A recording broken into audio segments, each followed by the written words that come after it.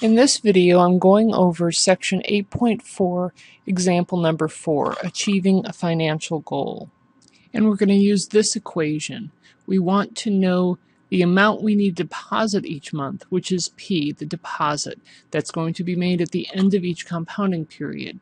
A is the amount of money we need at the end, R is rate, and N is the number of times per year the interest will be compounded and the deposit will be made. And T is the number of years we have. In this problem, for example 4, we want to have $20,000 in 5 years. And we're going to be earning 6% interest, and we're going to be compounding monthly. So this means A is equal to 20,000, T is equal to 5, R is equal to 0.06, and N is equal to 12. So our equation becomes P equals 20,000 times 0.06 divided by 12 divided by parentheses, another parentheses, 1 plus 0.06 divided by 12, all raised to the 12 times 5 power, and we're going to subtract 1 from that. Alright, let's show us using the calculator for this. And I like to start with the denominator. So I'm going to start 1 plus 0.06 divided by 12. And I'm going to hit enter because that gives me what's in parentheses. Now I'm going to raise that to the, and I'm going to use parentheses because it's 12 times 5. If I don't use parentheses, I'm not going to get the right answer. I'm going to hit enter again. Now I'm going to take that answer and subtract 1 from it.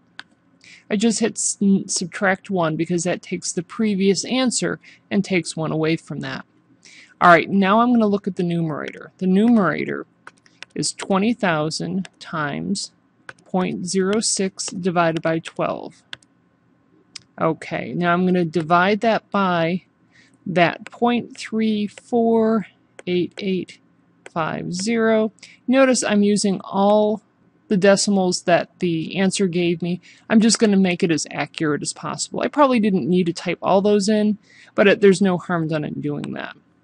And then I get an answer of $286.66. Well, anytime we do this, we always want to make sure we round up because we want to make sure we always get enough money by the end. So I'm going to make this $287. And if I do that, I am sure I will have enough money in 5 years, so I have $20,000 saved.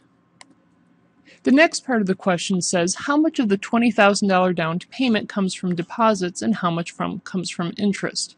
Well, if I put away $287 per month for 5 years, that's 287 times 12 times 5, which works out to be $17,220.